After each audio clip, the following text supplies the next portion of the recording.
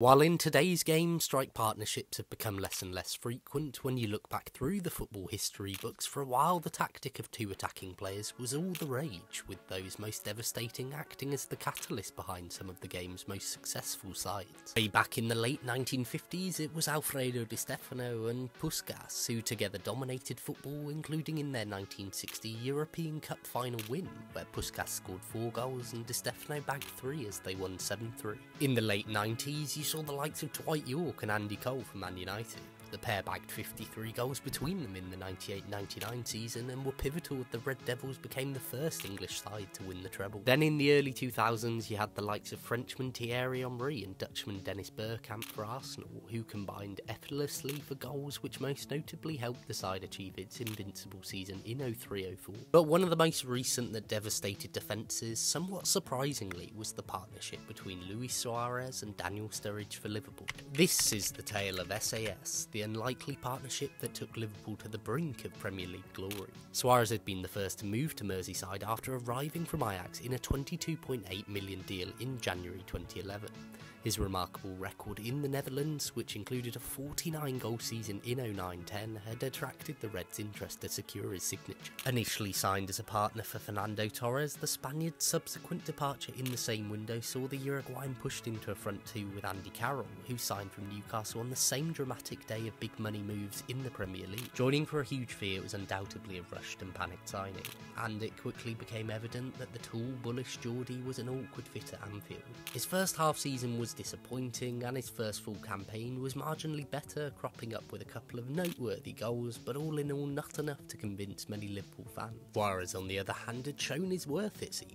During his first half season, he was one of the best players and helped Liverpool go from 12th in the league in mid-January to finish 6th. And then in the summer, he would catch the eye again with his performances for Uruguay at the 2011 Copa America, where he was named player of the tournament. The next season was a disappointing one by his standards, added to by incidents on the pitch. Despite these though, from a footballing perspective, he was still convincing enough of his talents, including a memorable hat-trick against Norwich. And so by the time the next season rolled around, Liverpool had a new manager in Brendan Rodgers, who made the decision to place his faith in Suarez and move Andy Carroll along. After a strong start for the Uruguayan, Rodgers went in search of a new striker partner for the fast-improving Suarez, returning to one of his former sides, Chelsea, and securing a £12 million deal for Sturridge in January 2013. It was a surprising move. The 23-year-old had been regarded as a huge prospect after leaving Man City for Chelsea, but struggled for opportunities in West London and was often used out of position at Stamford Bridge. It was unclear whether he could reach the levels many thought he could at the start,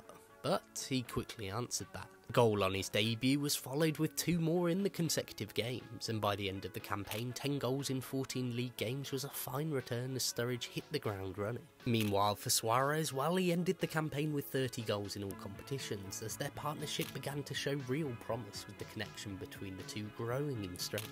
Off the back of the previous campaign, there was positivity amongst the Liverpool fans that the 13-14 campaign could be even better, but nobody could have expected what would come during that season. Initially it would just start with Sturridge, with Suarez banned for the first 5 games after the biting incident with Ivanovic. In his absence, Sturridge took centre stage, scoring a hat-trick of winning goals as Liverpool began the season with consecutive 1-0 wins. Suarez's return came at Sunderland in late September, and it was the launchpad to a superb season, with the SAS truly ball, with the Uruguayan netting 2 on his return, with each coming from Sturridge assists after the England forward had opened the scoring on Weir's side. This was just a sign of things to come. Sturridge racked up 8 goals from his first 9 Premier League appearances of the season, while Suarez's own goal scoring exploded. Of note was a match against West Brom, who were on the end of a spectacular hat-trick from Suarez before Sturridge added an impressive 4th. Then Suarez's sensational season continued with a run of 10 goals across just 4 games in December, including a stunning 4-goal haul against Norwich. Operating intuitively on the same footballing frequency, the almost telepathic tandem of Suarez and Sturridge were utterly devastating, alongside a young, exciting Raheem Sterling and with a veteran Steven Gerrard pulling the strings from a deeper role. Together, they blew teams away as Liverpool charged towards the title. As it turned out, we complemented each other very well, Suarez said in his autobiography. It's hard for defenders when there are 2 players who are mobile.